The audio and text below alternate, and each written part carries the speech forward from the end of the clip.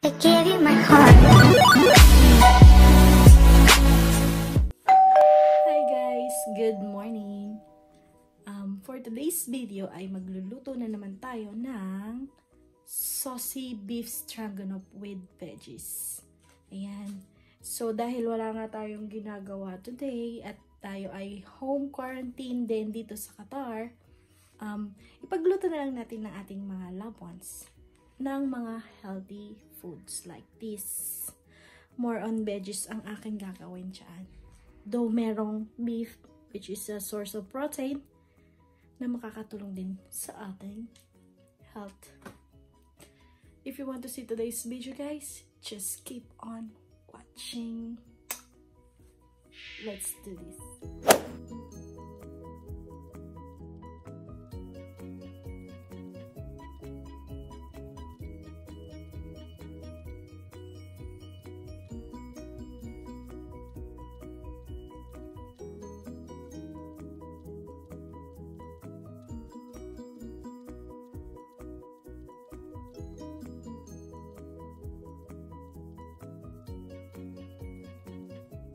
Meron tayong onion, garlic, and ginger. Plus baby asparagus, half kilo of stroganoff beef. Meron tayong whole mushroom. Meron tayong sauce na mushroom and green pepper by Ragu brand, chunky sauce.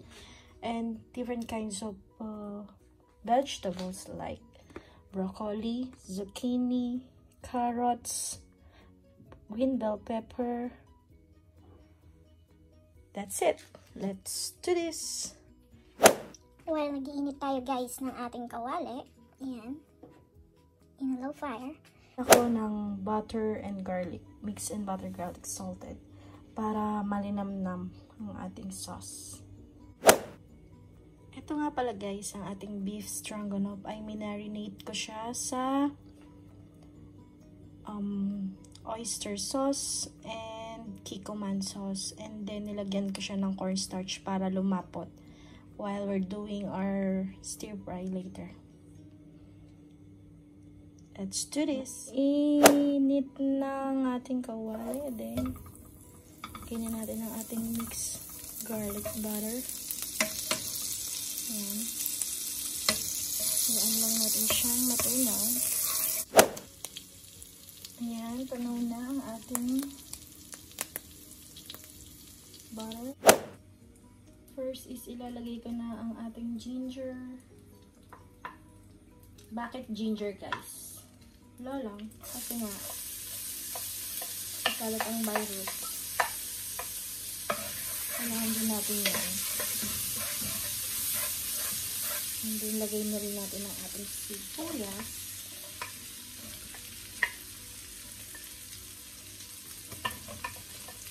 And then, ang ating bawang.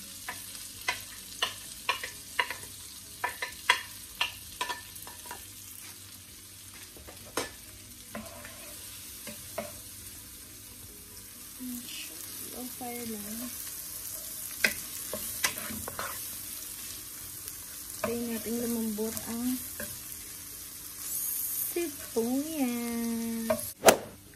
Habang inintay natin guys na lumambot itong sibuyas, reminder lang po sa ating lahat na mag-ingat po tayo ngayon. Stay at home kung wala naman po tayong gagawin sa labas. At eat healthy foods. Yun lang po. And more prayers for our nations. Yun guys.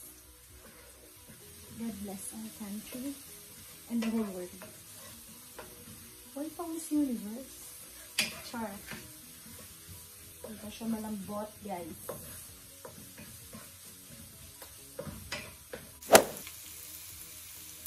Lambot din ang ating sibuyas. We can put our marinated beef stroganoff.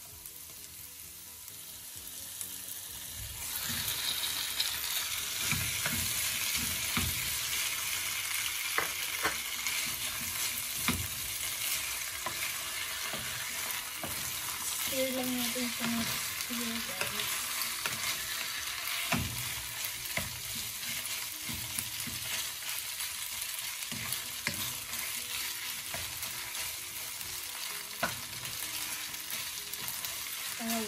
lumambot ang ating sibuyas, bawang at ang ating loya. Ayan.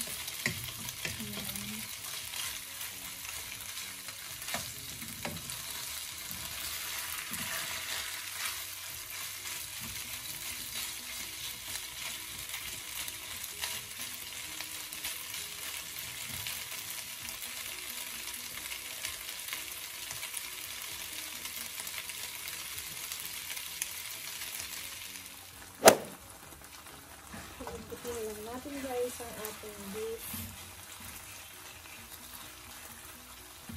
Paulit-ulit po guys sasabihin, mag-ingat po tayong lahat, maghugas lagi ng kamay, kumain ng mga masustansyang pagkain, magdasal, at kung di naman maiiwasan na kailangan talaga sa work, ay konting, distansya lang, amigo, para sa ating safety at sa ating mga pamilya. At huwag po tayo mag-hoard ng foods. Sharing is caring guys. Ito tayong magtira din para sa iba. Mag-share para sa iba. At yung mga maraming andalusya dyan sa ating gobyerno, pwede rin silang mag-share ng kanilang blessings.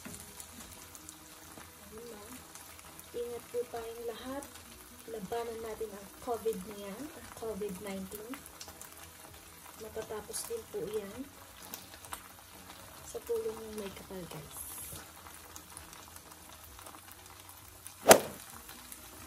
Maglalagay ako ng 1/4 na water para pang palambot ng ating baka.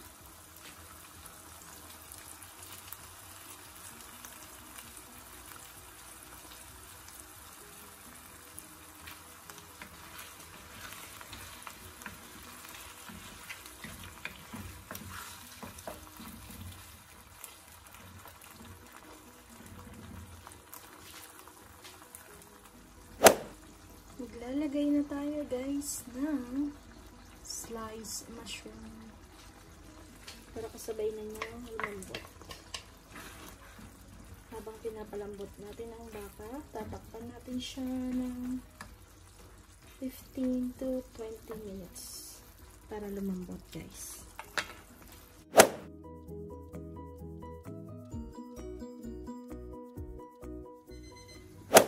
Ayan guys, naririnig nyo na ang ating alarm. Tapos na ang ating 15 minutes to 20 minutes na pagpapalambot. Ayan. Yummy. Adding in.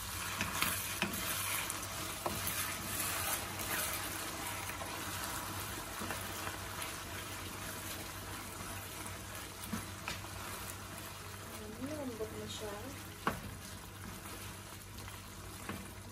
Ilagay na natin ang chunky sauce na mushroom green pepper. Lalagay. Ito guys, ang ilalagay natin na sauce. 1 cup. Ito na guys, ang ating sauce. Lalagay na natin.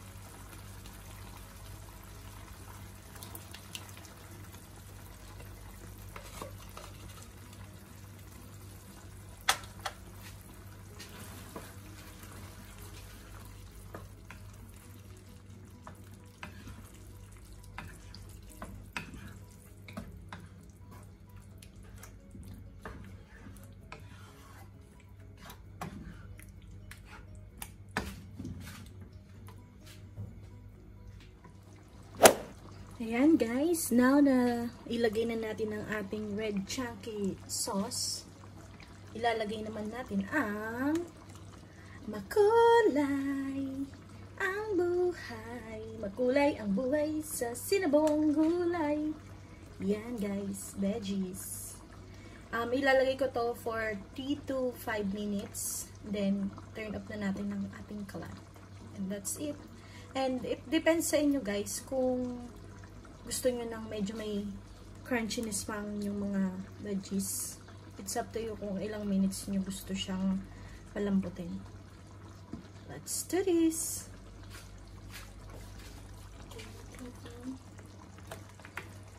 Lagay na ito lahat. Yan.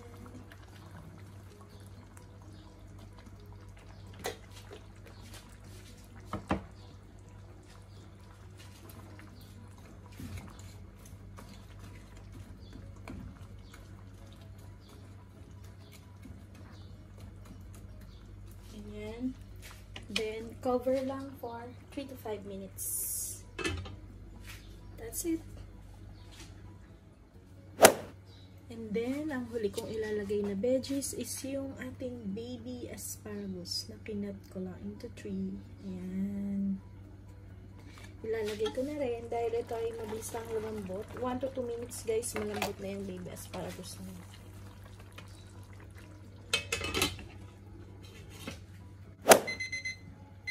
At eto na guys, tapos na ang ating 3 to 5 minutes. Ouchie! Ow! Sakit na na. As you can see, hindi lamog ang ating kagulayan. Tamang-tama lang. Patayin na natin ang ating alarm. Ayan. Tamang-tama lang ang ating gulay. Hindi malambot, hindi din matigas. Matigas. And then, maglalagay tayo ng ating black pepper. It's up to you guys kung gusto niyo may sipa, may konting anghang. Yan. Meron din tayong oregano. Yan. Lagyan natin. Meron din tayong parsley.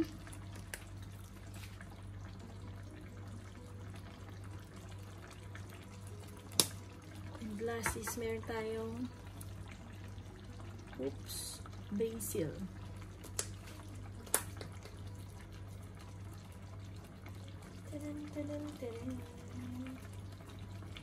Hindi na makapag-intay ang ating boss, Mr. Raymond. At siyang huling-huling huhusga sa ating Deep with Veggies Challenge. Diba ang ganda ng color? Ang healthy.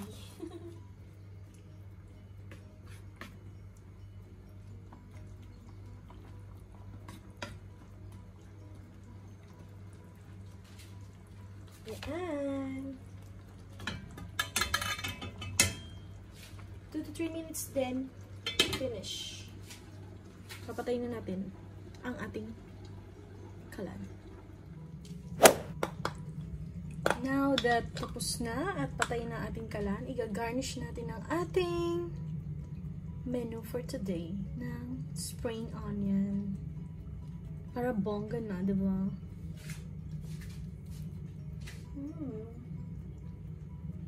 Kanyang aroma.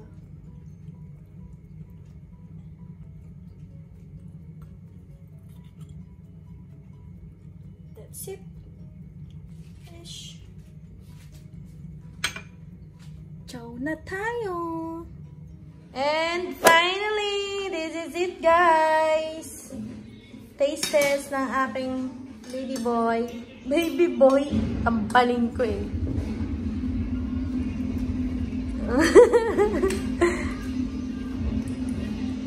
Ano na? Ayun lang nasabi niya po.